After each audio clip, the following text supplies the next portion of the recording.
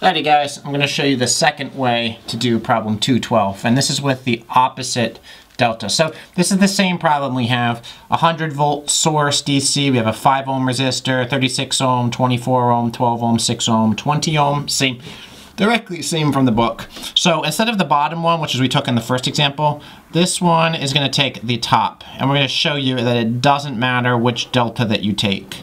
So I'm going to draw this delta over here a little bit bigger. Okay, and I'm going to make a point about it too. Come on, let's not mess it up. There we go. All right, so this one, 36, 12, and 24 is our delta.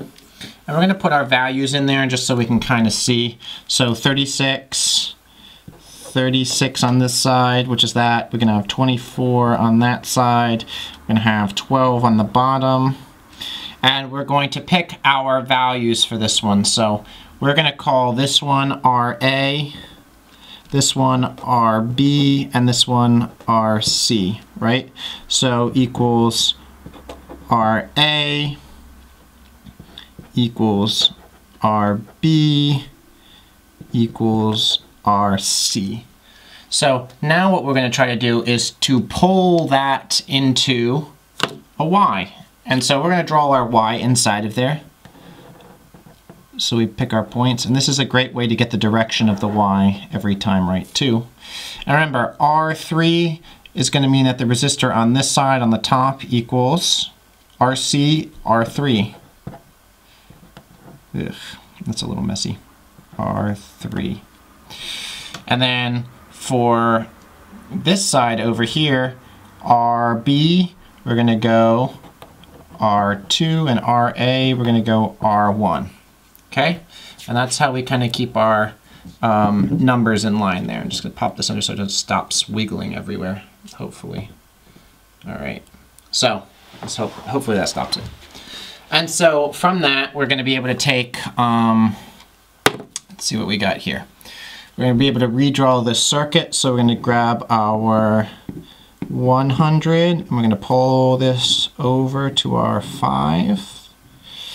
And now remember, delta to Y. This is the shape of the delta, then this is the shape of the Y. So we're going to have 1 come down, a resistor on that. We're going to have 1 come out, a resistor on that. We're going to have 1 come out, a resistor on that. And so we've taken this delta and we've made this Y. And now we still have to put these 2 in. So that's going to be our 6. Hang on, we're going to pull this down. And then we're going to pull this one up. So this is going to be our 6, and this is going to be our 20. And again, this is our R3, this one over here on this leg, because we're going to go on this leg, which is this leg. This is going to be our R1, and we're going to go on this leg to this leg. This is our R2. And so now that we have everything kind of set up, we need to tie that one together. There. Now we have everything set up. We can go about solving this. So again, the equations for R1 equal, it's the ones that are next to it. So if I have R1, the ones next to that are RB and RC. So RB times RC over RA plus RB plus RC, the total sum. Same with R2 equals, and then we're going to have our R2, find our R2, what are the ones next to it? RA and RC. So RA times RC over RA plus RB plus RC. Then we have our R3. Where is R3? R3 is at the top. The ones next to that are RA and RB. So RA, RB over RA plus RB plus RC equals. Now, there is a slight difference between this one and the last problem, and that difference is that this RA, RB, RC are different, because remember, before we had the sum of 6, 20, and 12, which equals 38. That's not what we have on this one. This one we have 36, 24, and 12 because we picked a different delta. We need to make sure that all of these numbers, not just the ones on the top, update. So what we have for RB let's go over here. RB equals 24. 24 times RC equals 12 over the sum of 24, 12, and 36. And so let's just get this next one too. We're going to have RA and RC. RA equals 36 times RC equals 12. Let's get these all out of the way first. RA equals 36 times RB equals 24. Okay, and then again for the bottom, we're just going to sum up all of the individual resistances, which again are different depending on which delta you pick, but it all comes out to the correct answer in the end as long as you follow through. So for this one, we're going to have the bottom is 72. 72, 72. Remember, because sum of 12, 24, 36, we're going to go 72. And now we're going to equal this out here. So 12 times 24, 24 times 12 divided by 72 equals 4. And remember, this is resistance, so ohms. I don't always keep my units in there, but I put them back in at the end. So just so you know, 36 times 12 divided by 72 equals 6 here, ohms.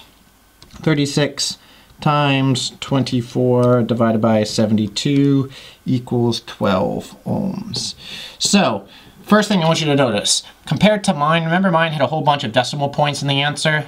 If you pick this one, the book's magically made a solution that works out really nice to whole numbers. So that's another kind of reason to pick this one, although, like I said, it doesn't matter because in the end it's all going to work out the same. So, let's do this one. Let's finish solving this. So, R3 is going to be 12 equals 12. R1 is going to equal 4. And R2 is going to equal 6. Equals R2. So now we're going to remember, we're going to simplify this one more time, just so you can see again. We're going to do a 5 ohm there, and then we're going to have one coming down, and then we're going to have one coming out, another one coming out, and then we're going to have it come back, and we're going to have another one coming out. Forgive me, I'm sitting lopsided on a chair, so this is a little weird to be able to do. That is not even remotely even. Please draw your circuits nicer than that one. That is ugly. All right, I will even draw that. That is too ugly for me. We're just going to cross that out. 100.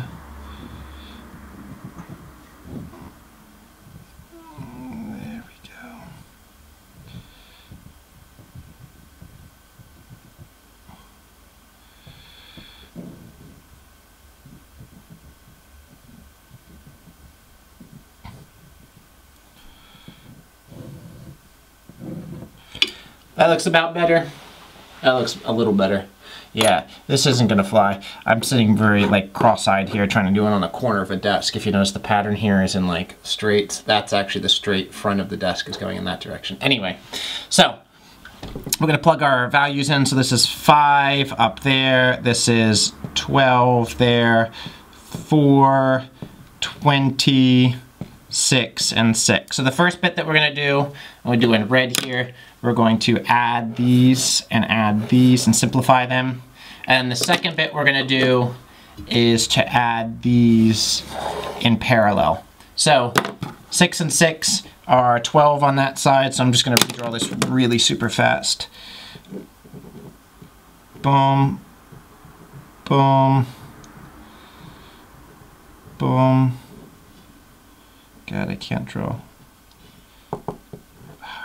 That's ugly. I'm just gonna put our source in there.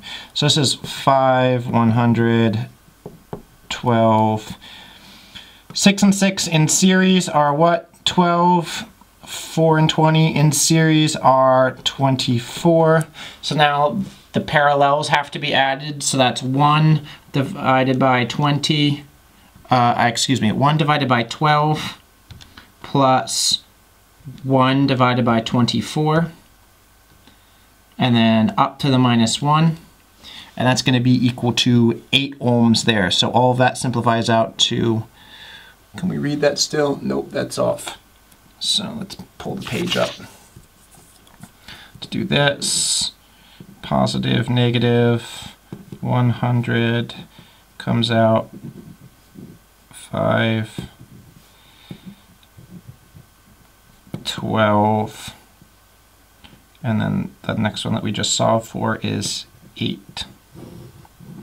Okay, so if you can see, we did 1 over 12 plus 1 over 24 up to the -1, and that's going to give us 8.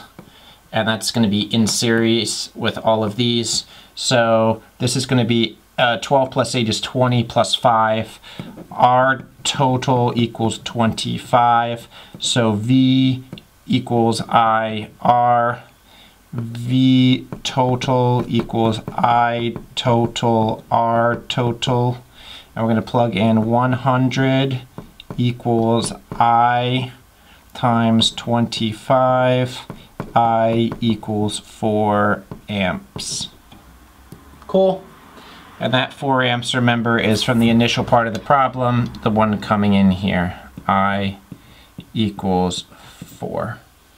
All right, so again, what I wanted to prove with doing it both ways is, one, it doesn't matter which delta you take to bring it into a Y. As long as you draw your delta over here and then you draw from each of the points of your delta, the points of your Y. And this makes sure that you always get the shape right.